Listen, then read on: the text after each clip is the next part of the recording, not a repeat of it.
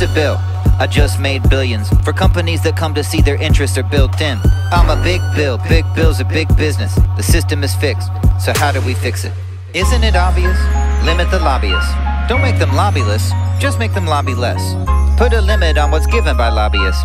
If they pass the limit, then show them where the lobby is. You just held office. You shouldn't take a job with a company that just paid to make up a law that then will make you a lot. You should probably have to wait. Don't trade stocks based on the laws that you made.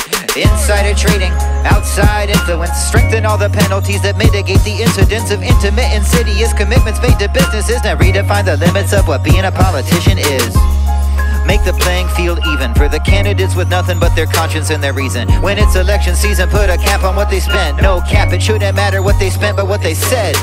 It's been said that it's corrupt to the core, that it's all a vicious cycle and a revolving door. But democracy evolves when its laws are reformed. 247, yet we're just getting warm. Sure, but where does the work start? Won't they just ignore it like you said in the first part? It starts with your attention, cause well, for them to represent us, we must represent ourselves.